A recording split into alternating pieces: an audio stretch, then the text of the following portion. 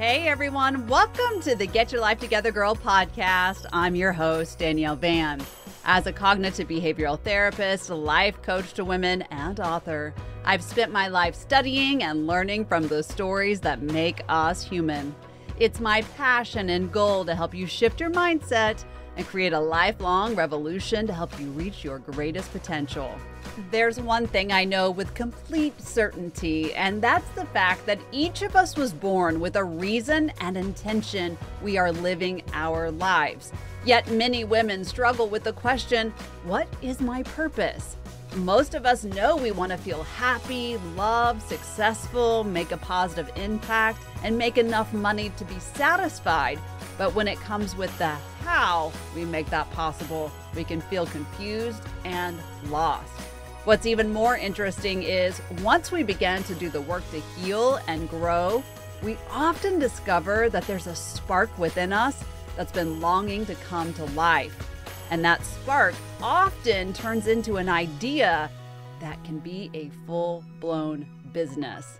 This week, we explore your unique and individual purpose and how we can move that into reality. I sat down with attorney, creator, and Team USA Runner Rachel Brenke. Rachel takes us on a journey to find our passion and purpose, marries it with the fundamental steps to turn any wish or intention into a business, and we break down how to engage with that passion in a balanced and free of imposter syndrome way. The next hour gives you all of the information to get started and how to thrive. The Get Your Life Together Girl podcast starts right now. All right, I'm so excited to have you today. And I just really want to know a little bit about you. And today we're going to have a brilliant conversation about, how can we show up as our best selves and create the dreams and visions that we have that maybe we're a little too afraid to step into? I am excited for this. This is one of my favorite topics because I didn't really come into entrepreneurship. Actually, I didn't even know I was going to be an entrepreneur as a kid. And I just always knew that I didn't fit into like the 9-to-5, and I always wanted to do things for myself. And so I almost think I took it a little bit further the other direction. I do a lot of things, right? I try not to lead normally with that. I'm an attorney, but I am. I'm licensed in multiple states. I have an online firm, but I also have online legal resources and business strategy resources for entrepreneurs, primarily women that want to create their business for themselves. My whole line is create a real business to live your real life. And that's always what I've wanted. And it's not always perfect, try to go for it. But that's what I strive for every day. I love that. I was really thinking about, the show's all about mindfulness, the tools that we need to show up as our best self. And as I was thinking about this, I thought, what? So many women come to me, when they're in their healing process. And what naturally occurs is we begin to talk about what life looks like after we get through the healing process. And so many women have so many aspirations and intentions of creating something for themselves where they don't have to have the 9-to-5. They can be mom, they can live their biggest dreams, but they do not know how. Can you help us kind of get into what are our first steps? If we have a dream, we have an intention, what do we need to do? Yeah, it's kind of a difficult question. And maybe if you had asked me this when I first got into entrepreneurship, like 15, 17 years ago, I would have been very mechanical, 1, 2, 3, boom, boom, boom. But with obviously also with your subject matter, it also depends on where you're at in your stage of healing, in your stage of life. And so it's hard for me to kind of I can give a little bit of a checklist of like what I run through frequently so that we're achieving that real biz, real life thing. Really, we want to start with how do we envision for this season of life, for this chapter of our healing, our chapter of where we are at as a person in our growth, what is it that we actually want? Because who I was when I first started in business is completely different than it is now. I mean, it has that same like under theme, like I've shared, of I want to do it for myself and I want to grow something, but it has ebbed and flowed based on, well, with me, I have 5 kids. So as their ages, they're now more self-sufficient. But I think so that's where you kind of want to start is looking at your season of life and think, what are you interested in? And how can you utilize that to achieve whatever you define your life situation to be. And I understand that sometimes it's difficult listening to these podcasts and you hear people like me and like yourself, and we're talking from this level, we've been in business for so many years, we've achieved things, and it makes it sound so easy and almost right in a way. And so I just want to encourage those listening that it's not a linear path. So I can sit here and give you these 3 little things that I just gave you, but it's really just making sure you stay focused on those as the seasons change, as you grow as a person, as you learn different things. Because you may start off with this idea of, I want to be, let's say, completely virtual, serving only moms. Well, in 5 years, you could realize that, no, I actually prefer the intimate in-person type of connection. And maybe I want to work with single moms, like, pivoting just a little bit. So I just encourage, take this little checklist of okay, what am I interested in? What does my season of life look like? Almost puzzle pieces, right? And then how can I fit them together to create the whole puzzle vision of what I'm looking for? But just keep in mind that it's a decision when you do these little checklist items. It's not the decision. I think that is the biggest barrier to many people getting into business. They feel like they have to make the decision. They have to stick with it. And if they change it at all, it's failure. And actually, no, the really in tune, mature, and professional and successful entrepreneurs are those that take these 3 pieces and they constantly move it around as things change and your seasons grow. Exactly. And we do that in life, right? So we have to give ourselves permission to do that when we are moving into an intentional business or entrepreneurship, as you said. I think one of the biggest things too that I hear is, I am afraid. What if I fail?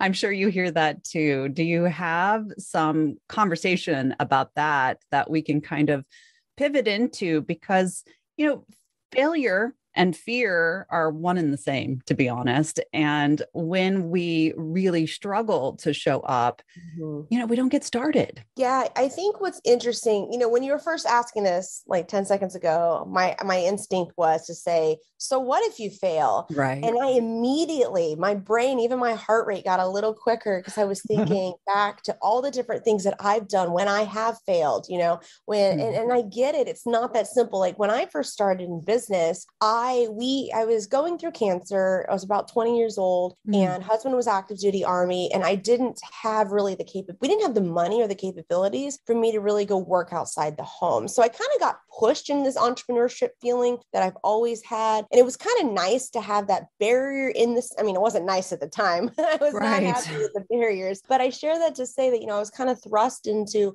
figuring out how to create a business on my terms so that we can get money coming in. But to your point, a whole fear and failure aspect, I couldn't fail at it because we financially needed it, And so for me, I go back to what I said a little bit ago, I almost asked the trite question of, so what if you fail? Well, for some people, that's life breaking, you could financially fail. So I share that to say, first of all, if you're looking at those that are successful, or whatever you define or believe them to be successful, they've all gone through times in their business where it may have been almost life or death. It may have almost been house and home type of failure. So just know that you're not alone in that. And I think from there is where we can get a little bit more mechanical. I'm very much, when I start to start having the feeling of fear, or I start seeing potential for failure, is where I get more into the strategy aspect, the more into, okay, how can I very mechanically implement? Now, you don't want to swing the pendulum so far that you get so stuck in the mechanics of business that you don't recognize, maybe causing you anxiety, and that's coming out in other ways, which I have a tendency to do that.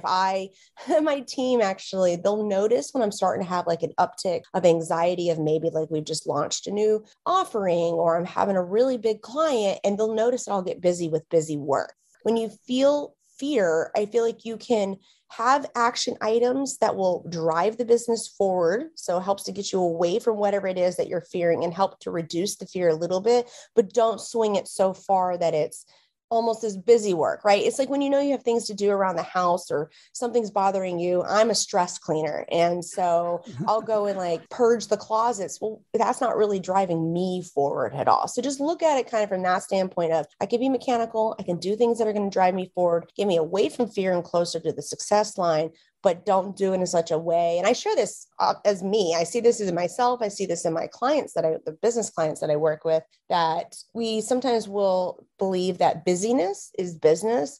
And that is where you'll end up failing. I do the same. As you're talking, I was like, oh, that's totally me. And I know it, right? And I'll recognize it. And I'm like, get out of this. Like, what are you doing that's driving you forward? Just like you said, there was something that you said that was really interesting, and something that I think really speaks to all women that listen to this podcast, is that you said, I was going through cancer and I didn't really have the opportunity to fail at this. And a lot of times we'll use our life circumstances as our excuse. For you to say, well, here is the situation. I had a deployed husband. There were kids. I had cancer. How did you shift your mindset into there is no failure? I don't think it was an intentional mindset. I think it was just looking at the circumstances of going, what are my alternatives? What really, we just did the numbers. It's like doing your budget, putting it together. I could not, with the cancer treatments and the financial aspect, we were going to be more in the negative if I went to go work outside the home. And so it was almost, and many women, especially, we saw this during pandemic. We're on the heels of, a couple of years of this COVID stuff. A lot of women had to make that same kind of decision. What are we going to do? Look at the finances. So, to me, that was 17 years ago. That baby that I had then is now like a whole head taller than me. So I didn't really make the intentional. I always say, when I'm thinking about that portion of my life, you never know what you can do until it's sink or swim time. Now, get in a situation where it was not so dire, to your point of how do you shift your mindset? I think it's almost like exercising a muscle. So I compete with Team USA for triathlons, and it's just like training for a triathlon or a marathon or 5K or anything, whatever it is that you're going to do. You don't just get up out of bed and go and run the whole distance. You're going to have to every day exercise it and stretch it and grow it and feed it and nurture it. And this actually could go back to what we were saying earlier about the fear aspect. Every day, just for me, at least, if I start to feel fear, I start seeing that anxiety, or I'm just trying to get into like a new business project that I'm like, oh, I'm not sure this is going to work. It's shifting that mindset, and every day setting the intention to say to myself, what are the positives that could come of this? What is also the worst that could absolutely happen if I fail? Now, I'm privileged to be able to say that at this point. I wouldn't have been able to have that intentional type of discussion with myself back when I was having the cancer, because the alternative would have been, if I fail at this, my family doesn't have money, So I think that's, circling back around to where we started this whole conversation, how you adapt what I just said is going to make a difference depending on where you're at in life. But I think that no matter where level, and I've been through some traumatic things in the last few years, so I understand the whole healing, growth, and aspect. Still, even through that, I adapted the same thing, exercising the intention and focus every day. And if you want to look at it from more of a mechanical perspective, it's kind of like every day when you sit down to do your business, you want to do something that's going to drive it forward. So a revenue generating activity, an RGA. And I think of the same thing for mindset. What is going to move me closer for this to becoming habit, to have the stamina to have this mindset? It's that everyday exercise, stretching, and growing. Absolutely brilliant. Of course, It sounds easy, but it's not that easy. Well, is anything, right? Nothing really is until we put the focus and intention into it to do the work. And that's when it becomes easy, because it becomes a habit. Yes. Right. And so that's where we fall into that place. And you know what? It's so not lost on me that so many athletes do have that that mental mentality of, I'm seeing it as the race. I'm getting on the block. I'm taking off. I'm taking step by step, and we move through that piece like that. It's not lost on me at all. Well, we could even take it a step further. When you're on the back half of marathon, you tell yourself, live in the suffering, because you can't, what's your choice? You give up and it ends. Right. And then you've got your whole emotions of not finishing the race. You've got to live and work with the suffering. And so the majority of athletes that I have been in contact with, when I say that, though, they're not like the whole time, oh my gosh, I hate this. They go, okay, I'm in the suffering. It's exactly what we were just talking about, intentionality. What are the positives of this? Okay, only 7 miles to go. Okay, my hips feel good. It's like focusing on the good things. Again, easier said than done. Exactly. As a runner myself, I feel that Completely. I think that one of the other pieces of this is I just really don't know how. Like, I have the idea, I am scared as hell, but I'm going to do it anyway. Now, what do I do? How do I do it? And the other thing too is that sort of imposter syndrome of seeing someone on social media and they're like, okay, this is how they do it, and I'm going to do it the same way. And then they don't get the results. Yeah, I think, and I can give you guys kind of the formula that I always use to start in moving into this. But before we get into that, so when I first started in business, this was before the days of Facebook, of Instagram, Pinterest. Blogging was really only like personal blogging. So podcasting wasn't nearly what it is. So if you wanted knowledge about business, you had to do, this can make me sound really old, but stick with me. There was MySpace, so I'm not that old, but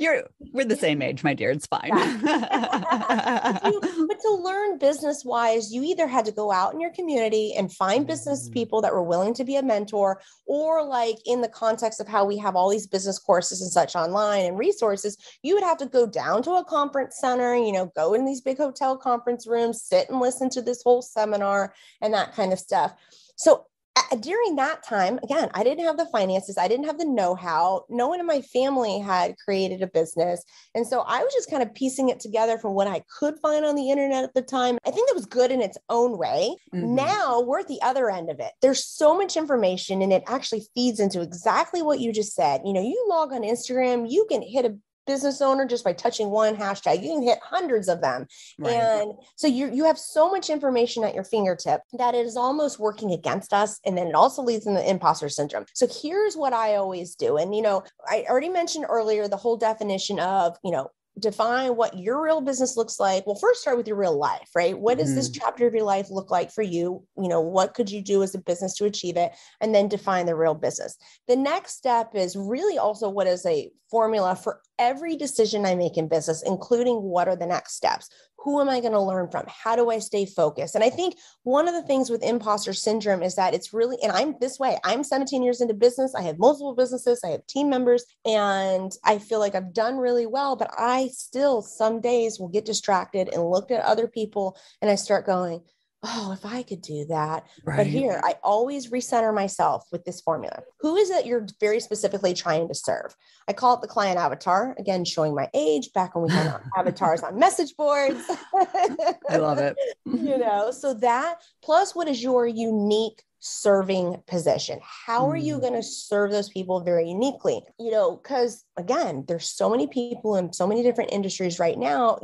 And this is where I get into, I start looking around, I'm going, oh my gosh, there's millions of people already doing that. So the question is, how do I uniquely do that differently? So for example, I'm an attorney and I do business stuff, copyright and trademarks. That's pretty general. There's thousands upon thousands of attorneys doing that. The way that I have flipped the unique serving position is that I get very specific to who I'm talking to. So like one of my brands is very specific to photographers. And then my unique serving position is that I am almost like the mom next door. I'm not this lawyer on a pedestal talking to you. I have been a photographer. I was a photographer through law school to help pay for it. And so I know what you're going through. So I'm not leading with what I'm serving, the legal advice. It's kind of how I'm serving that to them and how I'm connecting. So client avatar plus unique serving position, and then also a consistent content runway.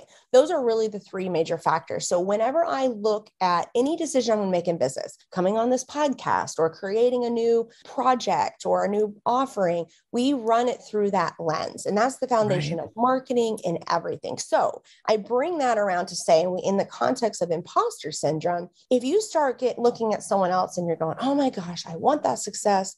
Do they fit those three buckets? At least the first two. Are they also trying to meet the needs of the avatar that you are? Are they also doing the exact same serving position as you? This is kind of a trick question because nobody can ever be you.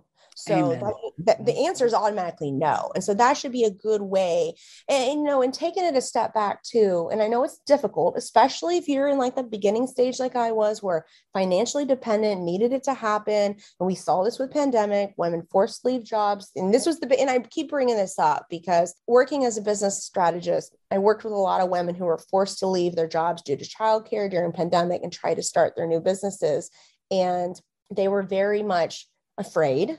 They were very much unsure what to do. We ran through this formula. Who are you going to serve? What is your unique position? And then if you start feeling panicked, just take a step back and only take pieces. Utilize those people that you're watching around you and try to look at it from a more research standpoint and a less emotive standpoint. So you go, okay, I see what Jenny's doing. We may be serving the same avatar. Oh, our unique serving positions are similar. So instead of going, oh, Jenny has already cornered the market and I didn't do this, and then my fear spiral starts happening. Stop yourself, again, exercising that muscle and go, okay, what are the top 3 things that I'm attracted to that Jenny's doing, and see if those fit into your formula and if they would fit into your serving position in the market. If they don't, you can have your wallowing moment of, oh my goodness, a fear. But I think it's very much, okay, that doesn't work for me, next. But it's easy when you're just scrolling through Instagram and you're that quick view that triggers the imposter syndrome. But working through it like this is how I do. And I also work with my clients of, okay, let's take this from an emotional reaction and let's utilize it for research that's going to move our business forward. And the other part of that too is that we discount how much other people are going to connect with us that may not connect with them. Yep. That's a huge thing. We forget that not everyone is going to resonate with every single person. So even if they have a very successful business or they have a huge platform that they have really shown up for, you have the ability to connect with someone who cannot connect with them. Yep. I love that you brought this up, actually, because the example I gave with the legal website for photographers, one of the ways that I really try to separate myself is being, a creative like them. And because I am, so I have a nose ring, I wear ripped jeans. So if you think of contracts lawyer, you're not thinking ripped jeans and nose ring. Right. I cannot tell you how many nasty comments I get, primarily from men, but I'm not looking to serve men. Although I have a lot of wonderful men in my audience, but my avatar is women, school-age children, pretty much. They're basically me, just needing my help. And so it attracts them.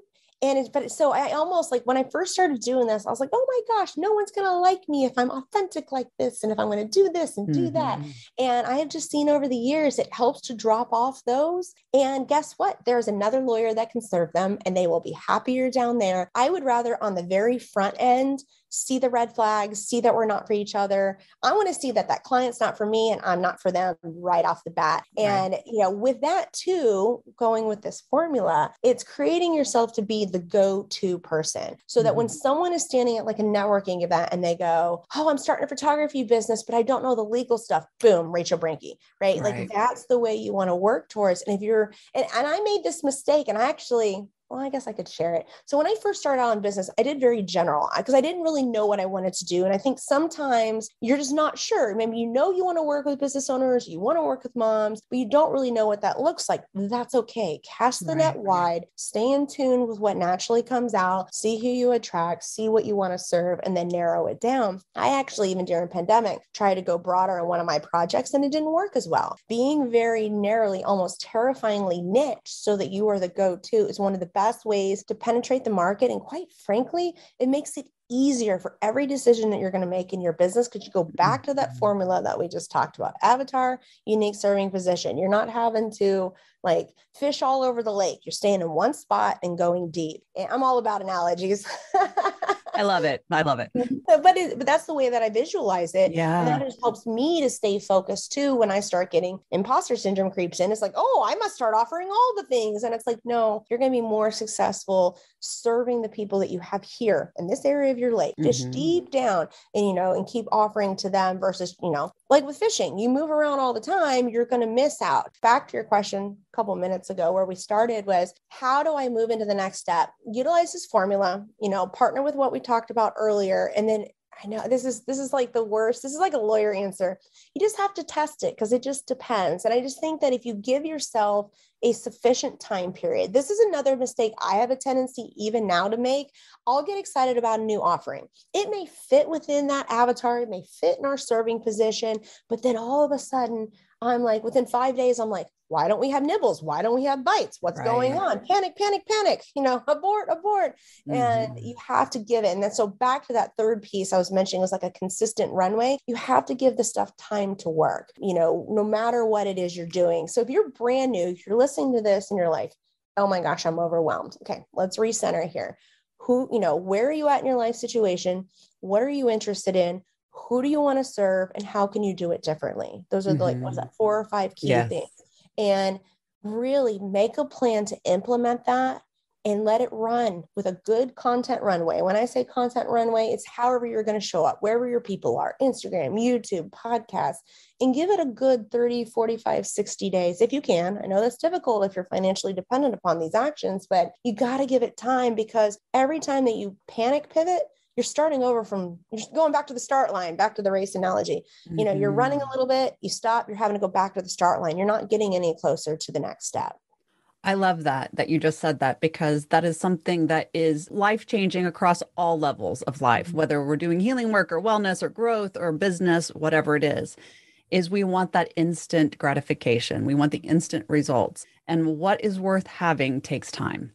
And we really get scared, right? Like, oh, nobody, downloaded my offer. And so then we start pulsing all the people that we know. Like, can you do this? Will you share this? Can you be a part of that? And everybody's like, look, I have my own thing going on. I don't have time to do that for you. Do you find that even within your own clients that fear of right now creeps in hard? Yeah. One of the things, it's like, I'm raising my hand because I was doing that this week and my team was like, no, we committed. What I like to do is when I'm going to release a new offering, if I've done all the work, right? If I'm going to also, going back to that flexing of the muscle, training that muscle, before I even release the offering, it's making a commitment.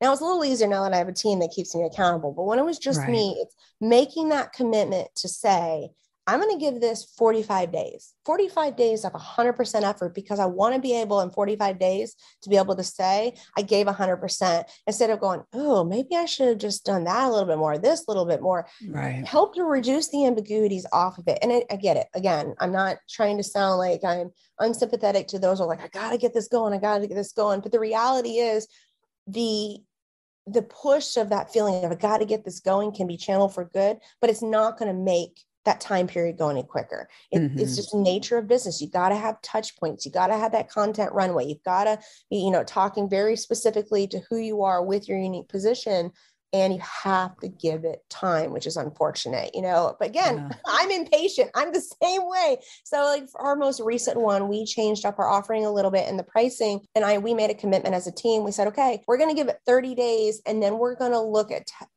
adjusting just the copy after 30 days, not completely ripping apart the whole, unless we get like horrible feedback, right? From purchasers or from people when we survey them.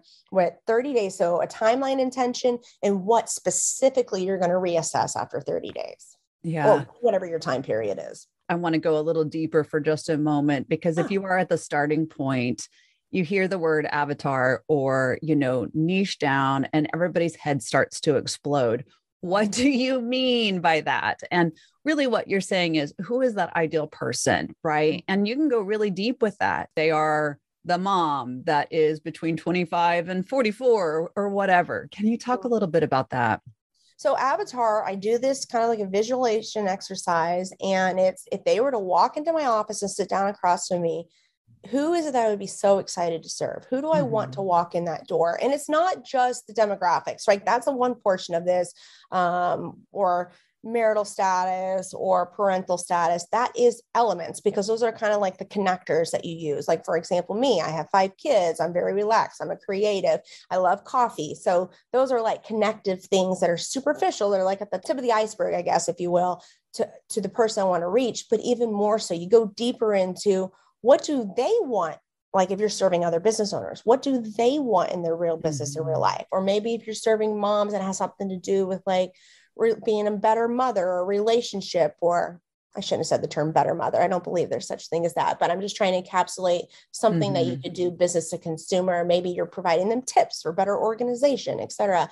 You want to know what drives them as well. So your avatar, you've got the demographics aspect of like what they look like, what they're interested in, what their preferences are, where do they shop, what are they into? Because again, that's how you're going to connect with them from a superficial level, but then being able to serve them on a deeper level. What is it that they need? What are their pain points? Or what is it something that they're seeking? Is it community, which could also be a pain point? Maybe they feel alone. What is the pain point and what is your solution going to be for that? So your avatar is, and what's funny, you can go and Google it after we're done with this podcast.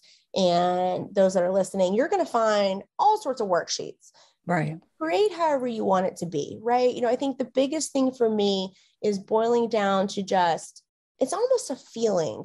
Like I can visualize that person walking in and sitting in front of me, and off the top of my head, I can write down the top things that I know we'll end up talking about or what I want her to come to me for. And that kind of helps to really guide. So don't get so bogged down and feeling like, oh, it's like business school. We got to do a whole matrix and all this sort of stuff. You can, if that's your type of approach. And I'm that way sometimes. It helps me to get focused. But so avatar is the defining of the person, who they are, what they're seeking. And then your serving position is just what solution do you have to whatever problem or need that avatar is, and how can you do it differently than anyone else on the market is doing? You have used the word focus multiple times, and it is something, and I love that. I use focus too, right? I always say, are you focusing on what's important? What is the important piece of this? Are you being intentional, which is really focus? We live in a society of extreme distraction. We live in a world and maybe even a household of crazy. So yes, you're right. I know as a mom of 3, it's crazy. I can imagine how a mom of 5 is, and running businesses and showing up. It's hard. It is distracting. Focus is sometimes a big issue, even for the most mindful person. How do you stay focused in your intentionality to show up in your businesses? So this is something that I have fine-tuned over the years. So the answer might change in 5 years if we do this podcast again. But some of the common themes throughout the years has been trying to schedule all that I can. So I have my calendar set up very specifically that I do certain things on certain days. Well, let me back up for a second. I make sure to put my family and personal commitments and desires into my calendar first, because it's that whole real business, real life thing.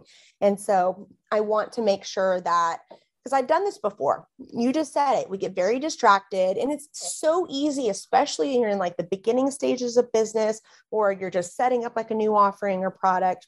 And you're just like, go, go, go, go. Some of it's a little panic driven. It's really easy for you to put your head down, get all distracted and not intentional. And you're not moving the needle forward when you do that. You're becoming very ineffective to most people, yourself, to your family, or whoever is around you. When I say family, it doesn't have to be blood, just whoever, my best friend's my family. So your family, and also those who you're looking to serve. So for me, I always try to, we go back to the real business, real life definition. I carve out my calendar in a way that allows for the personal stuff to go in first. Then we put the business stuff. And then getting even more granular, let's say in my block of time, I'm doing content creation. So maybe I'm sitting down to get my content runway planned out and create the content. I'm going to look, especially since I have such limited time, I'm going to look at what is going to, so with the formula we talked about earlier, avatar plus unique serving position in the content runway, how can I create like one piece of content that can be repurposed in multiple ways so that I'm maximizing the time? And so that's kind of the way that I look at it, because I know I'm not going to get through that to-do list of 20 items. And so I need to prioritize what's going to give me my biggest bang for my buck. I almost always try to look at every action that I do. I want at least 3 returns from it. Now, this isn't a hard formula. Sometimes there's opportunities that come up. They're just, they fill me as a person, or they're just fun to do, or they're a favor for a friend. But for the most part, all actions I take in business, for every one action, I want at least 3 returns. And so let's take like this podcast, for example. I commit to doing it. I love doing it. So that's also one return. That's something intrinsically that I much enjoy. The other return is that hopefully those listening will feel impact and they will want to come see what I'm doing and maybe, either consume my free resources. We have paid resources later. But then like the third return is that being on another podcast provides me some authority and credibility. But then so that's 3 returns out of this one action. And there's even more, right? There's going to be residuals that I don't know that I can create an impact on someone who may never reach out to me. And so every action that I take, and I think what is important with all of this, you can walk through this whole process I just shared, but the only way that it really works and the only way that you're really going to drive your business forward besides consistency is at the end of the day, what doesn't get done, and the earth does not explode. Oh, I wish everyone could just stop and pause in that for just a moment. I am guilty of that myself. Same. I'll make that list and it's long. And of course, my hands are in so many different things. And I look at my schedule and I can get overwhelmed. And I think, what is the most important thing today? Yeah. And that's what's so important today. Not tomorrow, not next week, not 5 years from now, but today, and being really intentional about your time in the day. You can always roll that list over. Yeah. And it's hard because I just remember, and I fall into this sometimes too, it's that anxiety coming up and being totally transparent with this stuff. But it's especially when you're the leader of the business and there's a bit more stress that may be attached, or even like in the beginning when it was this big monkey on my back of got to make money. It's easy to also convince yourself, oh, this is for the good of the business. Right. I'm going to work late. And I did work later last night, but that's because I took off midday. So it's a give and take, right? You have to define it how you want to be and set your own boundaries. It's funny you bring this up because I am still learning to do this even 17 years into business. But I just recently did a presentation to a local realtor organization, and they wanted to know about burnout and like the top events in my life that have changed me. And as I was preparing for it and as I was giving it, I realized the 5 times that I talked about were ones where exactly this, where I allowed either imposter syndrome, I allowed panic, I allowed that to-do list to control me, that I pushed my own self to burnout. It was like that whole, even where we started this whole conversation of recognizing where you're at in your season of life, that might have been a throwaway line for some listening. And I want you to intentionally come back around to that because these 5 events that I spoke on and I look at in my life where I was justifying that it was for the business, that I was driven by panic or fear. It was situations where I was finding that my business was not growing as well. Because of that, I wasn't setting the boundaries. I was getting burnout. It was interrupting and interfering with my personal relationships. It was simply because I had my head to the grindstone. And this is why I totally nix this whole hustle culture aspect. I think it's important when you have certain days a week, you do certain tasks. When I sit down to content create, I am on it, right? I am like, let's get this done. That's the hustle I'm talking about. I'm not talking this 24/7, got to do all the opportunities that come your way, got to do all the things at the expense of everything else. I think that with that, it's my head was down. Take pandemic, for example.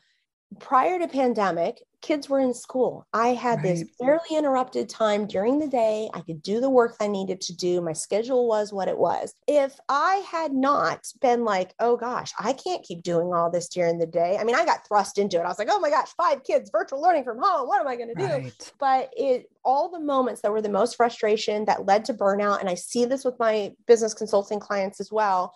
When they start feeling burnout, I'm like, is your head down and you've not popped it up to look to see as your season of life change? Because all these things that you learn, you may listen to this podcast here now. What are we, 2022? The season of life that you're in now is probably going to be completely different than what you're going to be in 2024 when you listen to this. The principles that we talk about are the same, but you listening are going to apply it differently. And it's just being vigilant and mindful of that. Again, raising my hand, I can count at least 5 major events in my life where I allowed that fear and panic, imposter syndrome drove me. And I kept justifying it. It's for the business. It's for the good. It's for growing the business. And actually, you can't dispute data. I go back and look at my financial numbers. I had slower growth during those time periods. Why? Because I was ineffective to everyone. I was not an effective thought leader. I wasn't connecting the way I could be. It all comes across. So anyways, I say all that to say, I've given you this structure of like, put your life stuff in first, then put your business stuff, schedule it. What are the priority activities? Again, all through the lens we talked about of who do we want to serve and how are we uniquely going to do it and do it consistently, but don't do it at the expense and don't justify to yourself that, and I do think there is some sweat equity when you're building a business or launching a new offering, but I don't think it needs to be to the extreme. It's hard, I think, when we're sitting in it to see that we're extreme. Yeah. And that was going to be my next question is how do we avoid the pitfalls? But you really went through that. And I can say the same, in building different businesses and showing up in different ways. When I put my head down, there's such a block and blinder on that when I come back up, I go, oh, wait, hold on. Did I inadvertently affect everybody around me? And have I taken care of myself and my mental health as well? And to the point that you're making, when you disconnect from your life that way, what you also do is you really deregulate your emotions. And we create this situation where we have emotional exhaustion, physical, mental, spiritual, and we can't get ourselves out of it very easily. And then we think my business is failing, my relationship is failing, my children are not where they need to be if you're a mom. And we start looking around and think, this wasn't worth it. But what we've done is we've really put the blinders on instead of showing up. Yeah, I love that you've said that because it kind of goes back to, I kind of touched on a little bit earlier. When clients come to me and they're like, I am so burnt out, it's either one of two things. Well, generally,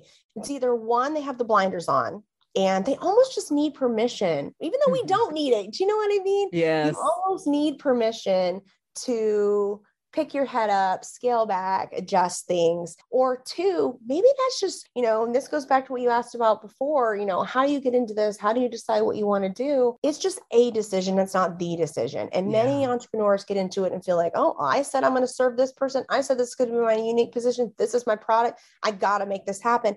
And the reality is, you're going to ebb and flow. You're going to change. I'm not the same person I was 17 years ago. Right. And your offerings are going to change. The market is going to change. And so, the burnout either comes from your blinders are on and you've put yourself and you just outlined all the things that has the ripple effect on, or you just need to give yourself permission to pivot or simply give up entrepreneurship. And that is okay too. I know many business owners who were drawn into this entrepreneurship business aspect because they wanted the flexibility or because they had to, like with pandemic.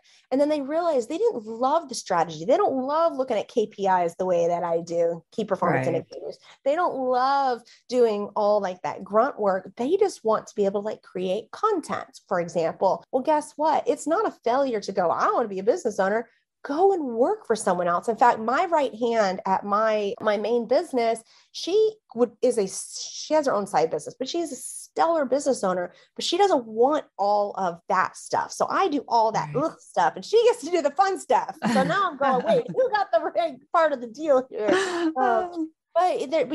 So it's either one side you have the blinders on, you got to get them off, or it is going to be very disastrously effective on you. And I could share stories about how I ended up with like postpartum and mental health issues and all that arising out of one of these moments of being burnt out and not taking the blinders off. Or the other side, simply you just need permission to either change within your business or get out of being in business. That is okay too. And you know what? This is going to sound kind of weird. When I work with business clients who feel this burnout, we go through this whole exercise of which path are you on? If they come to the determination that business is just not for them, I actually get so incredibly excited that they had this self-awareness and recognize this now, because I know the detrimental effects of trying to power through something, the ripple effect it can have. And honestly, as much as I love business, this is just business. And I know it's a little difficult when you're financially, dependent upon it, but business should be a supporting actor to your life. It shouldn't be something that you have to necessarily do. Now, I feel that way when I pay taxes and I'm doing all that yucky stuff. But I get so excited when I see people on the burnout because this isn't for them side go, oh, you know what? I just don't want to be a business owner. And that's the right decision for them. But I also get excited for those that are like, okay, my blinders are off. How do I fix this? Let me get that 3-to-1 rule, Rachel, like you were talking about. How can I take one action, get 3 returns, get more efficient, adjust to my circumstances? And that's, and I'll tell you what, it's very difficult. And it's easy for us to sit here and say this. And it's easier when you have like a business consultant who's on the outside looking in. It's always easier when you're not on the inside.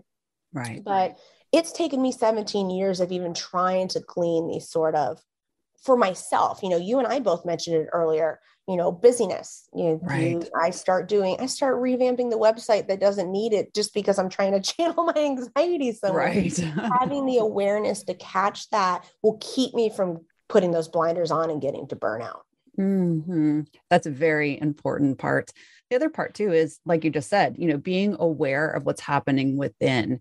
And that is, of course, for everything. But when we are in these moments of we are trying to make something happen, we have to realize that we are stimulating that emotional body. Mm-hmm. And if we're not focused in a really healthy way, we are going to get into a place where anxiety is ruling every decision. And like you said, it's not going to grow. It's not going to create the outcome in which you are trying to get to, which brings me to the point of and this may be, again, very mechanical, but what are some of the biggest no-nos that we see people do when they are trying to make things happen? I mean, I think it's mistaking.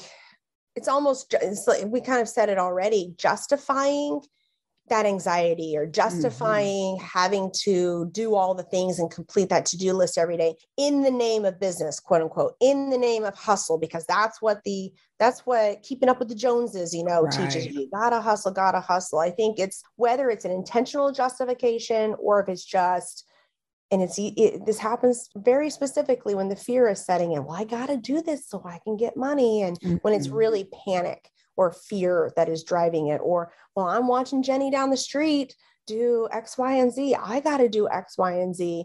I think that is what getting distracted with that and being run by fear. Well, no matter what your fear is, and I haven't attached this fear very specifically to anything. I've kind of thrown out sometimes fear of failure, fear of money, but your fear could be fear of rejection. It could be fear of anything. So listening, whatever your fear may be, it's being in tune and attentive with that and catching it and not trying to justify it. Because, for a long time, I convinced myself that business was for me, which it is, but not in the way that I used to kind of justify it. I would say that business was my me time, my care time until it wasn't. Right. And it was one of those big burnout moments that I finally realized that, because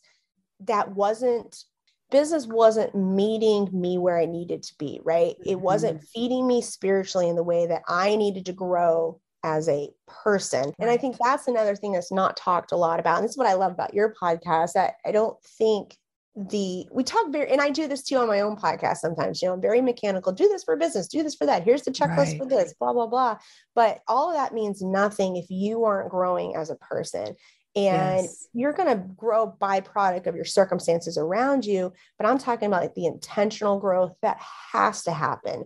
I especially have seen this when I shifted from being just myself with one business to getting team members to now having managers that manage people.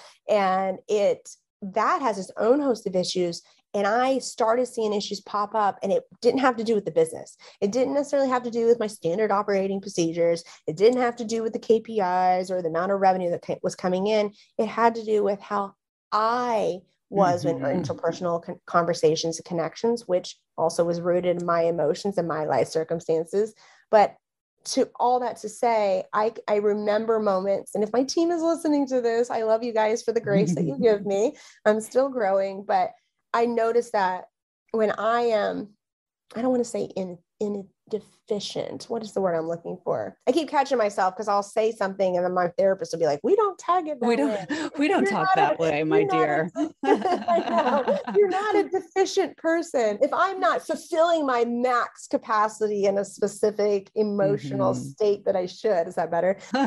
Then I can see the negative implications of that. In fact, one of the things, because of the way that I'm fighting the patterns of this very mechanical side of me. One thing that I would encourage, this is good. I didn't even think about this earlier. If you're just getting into business, but especially if you're somebody that's looking at hiring team members to help you and you're going to be a manager, take the Clifton Strengths Assessment Test. Now, but you're going to look at the results differently than I think most people will tell you. You can look at the strengths, great, see your superhero traits. But what I think is most important, what Clifton shows, is the blind spots. Right. So while I could be championed for being quick thinker, fast pace, critical thinking, all of that, my blind spot is not all my team members are. And it can have a ripple effect of making them feel not good enough, right? That they can't keep up when it had nothing to do with their skill set or their output, but it's just what I thought would be as a positive as a leader actually has a blind spot, could be a negative. And so I highly recommend anyone and you don't have to like hang your hat on just those results. But for someone like me, if you're sitting there going, well, I don't know what my blind spots are. I've got my blinders on. What's the deal? That was really illuminating for me. It's so important too, to understand that doesn't matter where you are, whether you're starting a business, you have team members, you are going to be moving into the future, is that you possibly cannot know everything at all times. And so if you know that about yourself, you must give the same grace to the other people around you. We hire people to help us, or we, pulse our friends or our community, or even the people that are doing it, that we see on social media, because you think they know more than you do, or they have a different skill set than you do. So we have to keep in mind that we all have our own strengths, our own downfalls, and that we bring people around us to help us meet our needs so that we can do our best. Yeah. One thing that came up while you were just talking was, I think there's this idea that when you first start out, when I make my first 100K, I'll have the business knowledge I need. It'll be easier. I'll be so sophisticated. And then you think about that, about your 500K, about your million. But I'll tell you what, why I shared that formula earlier, we go around to it all the time. We're a multi-million-dollar revenue business.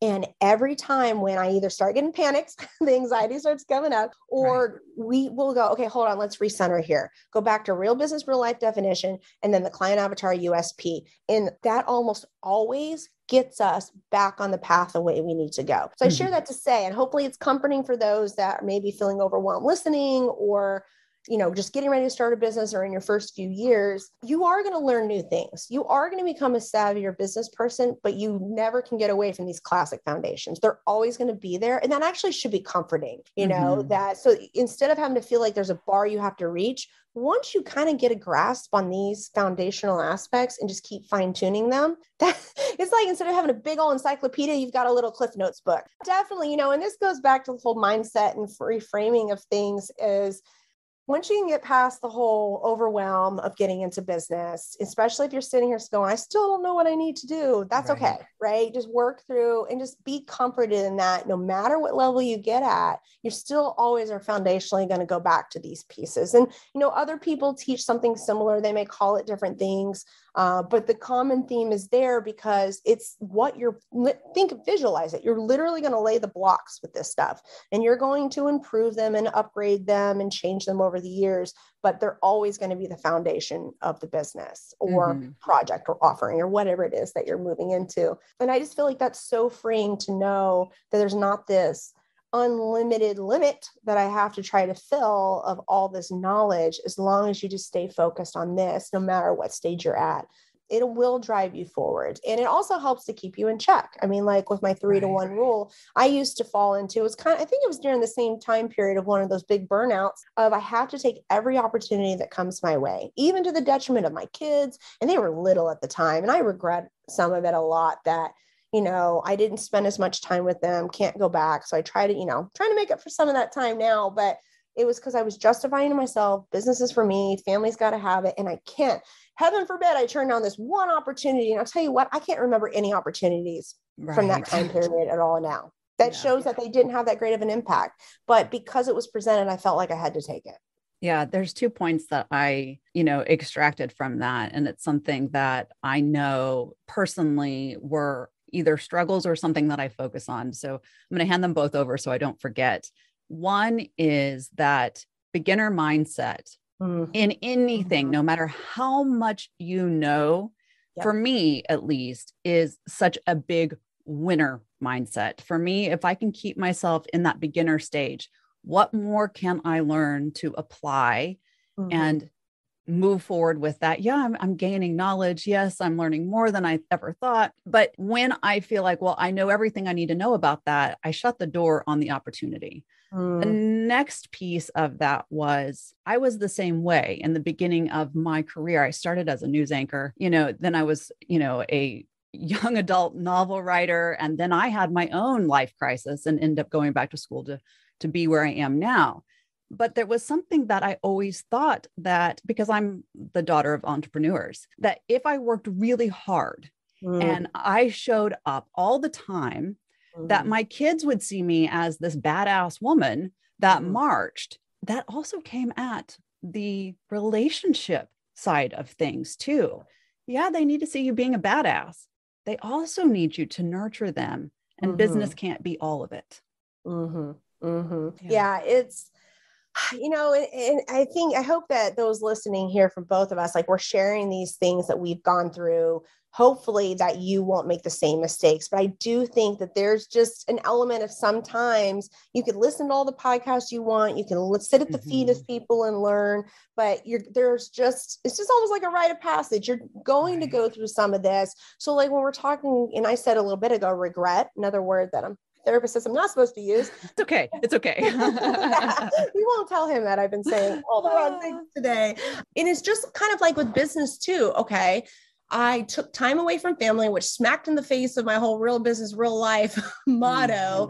So what can I do about it now? And for me, it's twofold. It's one, how can I adjust it for myself going forward, but also how I can help others to avoid going through that. And so it's just looking at whatever has happened, almost like a debrief, like when you have a launch or, you're at the end of the quarter and you're looking at your key performance indicators, you go, okay, what worked, what didn't work, and how can we fix it going forward? I always try to look at, especially failures. I'm not saying that this was a failure. It was a learning lesson, but what you want to call failures, I think maybe we should not fear failure as much, because as long as you take from it and go, what can I do to help make up for it? Makeup's probably not the right word, but make up for it with me, but also how can I use this to help others to not make the same mistake or choice, really. Right. And that goes back to the beginner mindset, right? Like in the beginning, we don't know all the things. And so we do pulse, but we also tend to take things a little bit slower. We tend to take slower, more intentional actions because we know that we don't know everything. And that's, it's actually a benefit. What can you do to slow down just a little bit? I have to know if there was one thing that, or it could be multiple things really, that you wished women knew when starting out on, say, a passion project or deciding that they're going to get into business, what would those things be? Oh, man. That's a lot of what we just talked about, I think. Right. I think the big thing is, I wish they knew what they were going to learn about themselves, which is so exciting. I think when you get into business, especially if you're one like I was in the beginning, I mean, I always had an entrepreneurial mindset feeling, but was thrust into it for finances. It's very much, again, like blinders, very much focused on got to reach 100K, got to reach selling this to many amount of people. I just wish women knew how you were going to grow and learn in ways that you never really thought about, and to be excited for that, and to be, beginner's mind, right? To be open for how that's going to come. I think, and we've even talked about it here, but I feel like with the barrage of business podcasts out there and resources, it's really easy. And we've said the word a couple of times, mechanical. It's very easy to get distracted and go, oh, I've got to get into the mechanics of business. I got the checklist. I got to do, and I get it. I sell legal checklists. I sell all that sort of stuff. I get it. you have to have an element of that, but it's learning through the process. Like, how do you best learn? You don't know what type of leader you'll become. You may recognize strengths that you never knew you had before, becoming a very, maybe you're more empathetic than you realized, or, just being open to that is so exciting. And I feel like business is such a good way for that to be revealed, especially because you're the one making the intentional steps. I know we have intentionality in all of our lives and personal, well, for the most part, like in what we do, we have choice over that. But business, I feel like we have even like an enhanced choice. Like living, we live. Whereas business, I wake up, I'm alive, right? Business, I make the intentional choice to go engage in the business activities, and we're captain of that ship. And that's just so exciting. Right. That made me think about what I do every day and what I always encourage other women to do, whether they're sitting with me in session or just my friends, and also just looking at the women that are in my life.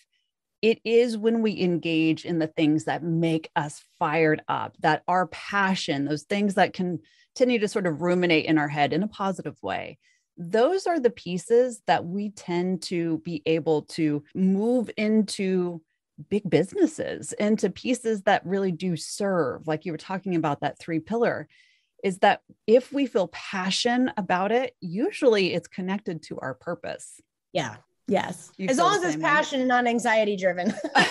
Right. Know the difference, please. Right. Like if your hands are shaking, that's anxiety. Or it could be the adrenaline from being so passionate, and I think one of the other things that a lot of people don't talk about is, I love that. I think you have to have a passionate element in your business. You can always have that underlying like foundation. Mm-hmm. For me though, I get more passion working one-on-one with clients, but the business side, I know that I can only serve a finite number of clients. So I have passion with like my online courses and contract templates because I have the passion for helping other small business owners be legally protected, but it's different levels of passion. Like I get so much more passionate when I'm like one-on-one or when I'm at conferences teaching, and that is kind of one of those when we're looking at real biz, real life, how do we serve ourselves? How do we serve our family? And how do we serve our community? And there's all those little pieces. And for me, I actually almost feel like one-to-one service, or like even at conference style, it probably serves me more than it does other people, but it fulfills that. And there was something that you brought up. And in fact, I saw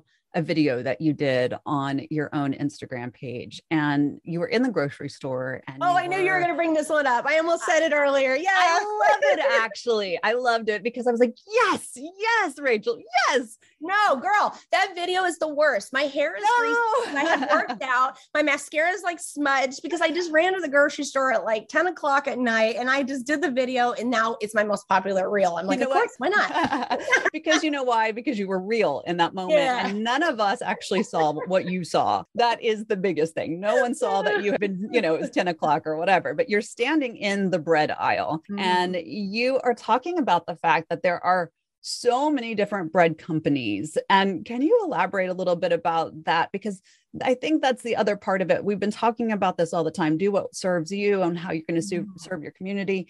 But that moment watching you, I thought, hello, everyone. Can you see this, please? Because it's so important. I almost brought this up earlier when we were talking unique serving positions. Yeah. So, when you're looking around and seeing that there's hundreds of other people maybe trying to make the same offering as you, trying to meet the same need in the market, just think about the bread aisle. You could take for any sort of food or even anything else. The bread aisle has hundreds of different types of bread. You got hundreds of different brands, but it's not stopping them from selling bread, right? Mm-hmm. Because when I go, I don't want sourdough, or I want an artisan with olive oil, or you know what I mean? Like and so that's kind of a good way to shape and think of, okay, I may be selling business to business. Well, okay, so with 5 million other people, okay, let's narrow that down. How can I serve more uniquely? All right. Mm-hmm. My bread's going to have olive oil and a artisan crust with rosemary sprinkle, and I joke about it, but it is true in that there's a place in the market. The market's so huge, no matter what industry that you're in, some more than others, especially if you're a fitness person. Oh my gosh, that market is huge. There's room for everybody, right. Or in the health and fitness. But yeah, it just, oh my gosh, that video, I'm like, my face is red right now because I left it up because I'm like, oh, it's resonating, but I hate how it looks. That's actually a good lesson. It's the imperfect action. And it's funny you brought that up because when Instagram first came out, I didn't have I had some team members, but I was pretty much doing everything. So I didn't have like a graphic designer. I didn't really understand visual presentation. I was just putting up, if you scroll back to about probably 2014, 2015 on my Instagram, they're the worst pictures ever. They're the highest engagement ever. Right. And I don't think it's because necessarily just because the algorithm has changed. It's because it's authentic and raw and it's not polished. Yeah. And that's something that we all have to understand is that if you're looking at any of the content creators out there, it isn't the perfection. And we have to let go of that idea. We're not going to get perfect results every time when we show up in business, in our life, in our mindset, in our growth. It is a messy, beautiful life. And we have to allow it to be that way. Oh, no, I was going to say, I feel like, and I'm not knocking influencers. I've kind of got like influencer style, but I think the whole like perfect influencer feed that is intended to attract sponsors and brands has been like the messaging to those of us that are B2B or B2C, business consumer or business to business. And we're actually erroneously attaching something that isn't helpful to us, right? And I'm the same way. I've been like, oh, my feed's awful. It's got to be perfect. And actually has worked to a detriment because I haven't posted raw and real type stuff. So I think it's important if you're looking at other people, what is behind why they're posting a perfect Instagram feed? Well, yeah, I mean, brands want to see cohesion, like big brands, big corporations that are going to directly pay them. But do I really care if I land on your podcast? Is your perfect feed going to make or break if I listen to your podcast? No. Right. Yeah. Exactly. In fact, I'm going to be more attracted to looking at videos of you in the bread aisle at 10 o'clock at night. I loved it. You can say what you want, but I loved it because it was like, yes, 100%. Yes. I loved it. Well, so don't be surprised now when all you see are videos of me in the grocery store and they're kicking me out because I'm doing reels in there. Tomorrow it is orange juice, my friend. Tomorrow it's orange juice. Oh, I love it. I could spend the next 3 hours talking about this with you. I want to just take a moment before we get into some of our final thoughts, but what do you feel is the key takeaway to any person that's listening that says, okay, Rachel, Danielle, I'm ready. I'm ready to step into this place. I'm scared as hell, but I understand the formula. I'm going to get started. I'm going to put myself out there. What's the takeaway? I think it maybe goes back to the one thing of make a decision, right? This is not a life-ending decision. Make a decision and make a plan and execute it. And it's an imperfect plan, execute it. You know, I see a lot of, I know I love her. So even if she listens to this podcast, she agrees with what I'm about to say. I have a really good friend who is one of the most brilliant business people I know. And she's a wonderful person inside out as well. She has had roadblocks in business because she gets paralyzed by perfection. And so I think the biggest takeaway that I would encourage here is imperfect action is better than perfect procrastination. Just get it out there. But if you sit on this idea for years, is every day that you're not putting out content or making the offers, every day you're not getting off the starting line. You're stretching your legs, you're tying your shoes, you're taking water, but you're never crossing the starting line. So imperfect action beats perfect procrastination. That's the quote of the century. It really is. It really is. I mean, really, truly think about that, you guys. Think about how many times we've stopped ourselves because we are not perfect. We're not ready. It's going to, be a hot mess. What if I shouldn't? Take that out of your vocabulary. Get started. I love that. Yeah. So I end this podcast the same. Always, always, always, because it is often what people come back to and they'll write in about and say, I loved their 3 to end it. And I've actually started doing that in my own life. So I ask you, what are your 3? First one's going to be so cliche, but I am so grateful for the fact that we get to do this. We don't have to do it. And that's a big carryover from after having cancer, that I get to create this. And then it can have its own pressure, but I get to do it. I think that the second one is, we've already said a little bit of that. All decisions I make, I am so filled with gratitude that they're just a decision. They're not the final decision, that I have the freedom to change and grow, especially living in this country, in this time period, that as a woman, such great, and that I have the flexibility to now that I'm able to be fluid in my decisions. So everything's a decision, not the decision. And oh man, I think I'm just grateful for opportunities, step further of that I'm able to choose my opportunity, so that I'm able to really put, instead of being, spread thin and doing all of them, I get to be very selective on like podcasts or conferences I go to, so I can really pour in. Because like I shared, that fulfills me so much. I do think it makes a bigger impact for what I'm doing, which is one of my big three. So I'm filled with gratitude that I'm a place in my life that I can pick and choose, so I can really fully serve. I love your three. If someone wanted to work with you, Rachel, how would they find you? Oh yeah, I am the only Rachel Brenke on the interwebs. So you guys can hit up the website. I am frequently on Facebook and Instagram and YouTube. So you can just reach out. I help to do all my own social, because again, one of my big things is being able to directly impact. So if you reach out, more than likely you'll get a hold of me, and you can see more grocery store reels on my Instagram feed. You can throw it out there that you don't want it, but I'm telling you, it made a huge impact. I love it. I think when we show up in moments that we don't expect for them to, quote, go viral, is when we are in our element, to be really honest. I think that's really when we're at our best self. So I thank you. I am so thankful to you for giving us the time today to allow us to learn from you and to be able to, really set a fire into intention and choice. So thank you, Rachel. Of course. Thank you. One of the biggest takeaways, at least for me, is that we all have a passion. We all have a purpose. And that the women we inspire to be isn't so much about our work ethic, it's about our impact. It's the way we serve ourselves, our lives, our families, communities, businesses, our fundamental purpose. Each of us has the power to move into action, create a legacy, and to do so imperfectly. Because as Rachel said, imperfect action is better than no action at all. So get started. Build your life through deep intention. Turn that whisper into full-blown greatness.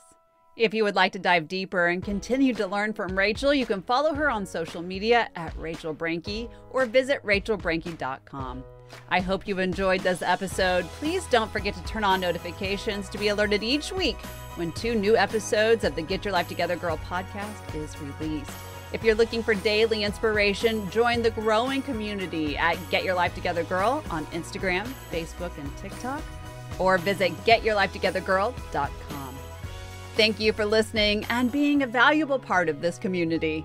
Until next time, be kind to yourself and others.